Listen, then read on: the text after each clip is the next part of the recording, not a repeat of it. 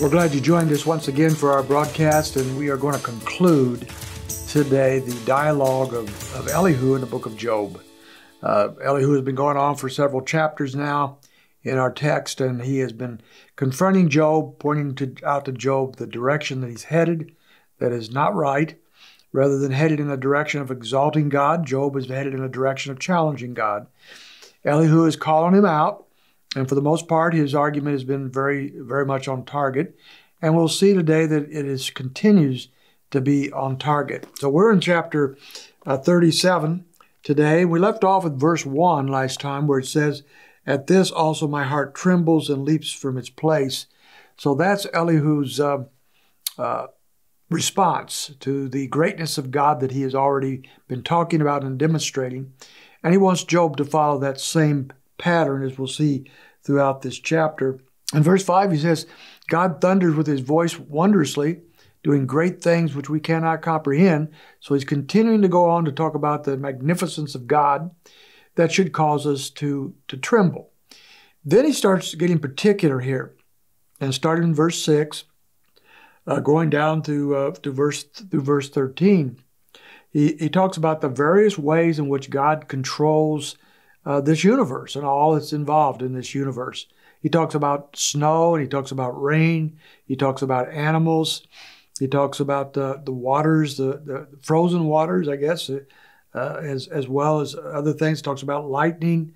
And all these things are in God's universe. All these things are created by him.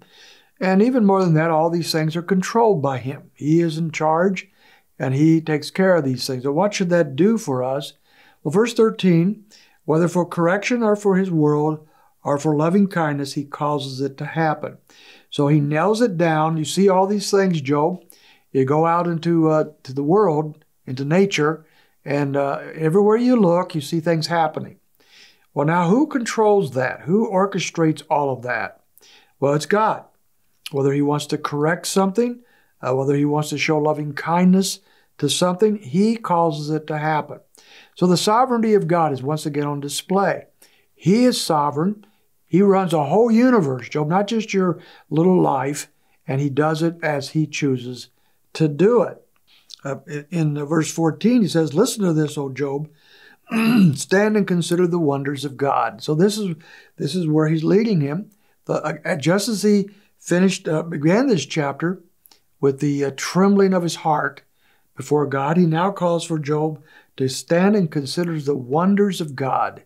Just the marvels of what God has done and what God is doing. How looking at these things and examining these things should change the way we perceive life, and definitely how we perceive God.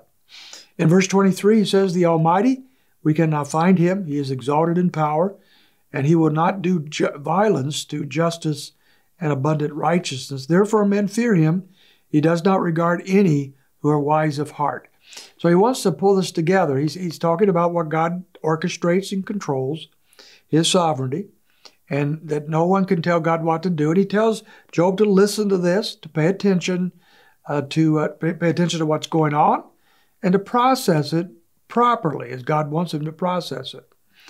But when he comes to the end, he admits, as Paul does at the end of Romans chapter 11, after he's talked about the great wonders of God in that chapter, and he comes to the end and says, God is unsearchable. There comes a place where we can go no further, where we can understand no more than what we've already understood. God has shown himself to an extent, but there is only an extent. There is always a place where we can go no further in understanding in this life. Look at verse 23. "The Almighty, we cannot find him. He is exalted in power, and we will not do violence to justice and abundant righteousness. Therefore men fear him. He does not regard any who are wise of heart." So just same verses, wonderful verses. We cannot find him, he says, and yet we can exalt him. I think that's one of the great lessons of the book of Job. I think it's one of the great lessons of Christian life. We understand him to the extent that he's revealed himself to some degree in nature, as Elihu has pointed out, but more inclusively in the Word of God itself, where He has shown us clearly what God is like as much as can be shown. But there is a limit to what the human mind can understand. There's a limit to what we can comprehend.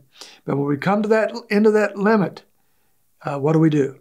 Well, He says we exalt His power. We don't challenge Him. We don't question Him. We praise Him. I think that's a proper response of Old Testament people like Job. It's a proper response to New Testament people, as Paul pointed out in Romans 11, is where we are. If we try to figure out God completely before we exalt Him, we'll never get there. But when we realize that He is beyond our comprehension, and yet He's still a magnificent and wondrous God who loves us and takes care of us and controls the whole universe, and we have the privilege of honoring Him and glorifying Him and exalting Him with our lives. That should change the way we see life and the way we live life. Hope it does for you, and hope you have a wonderful day in the Lord.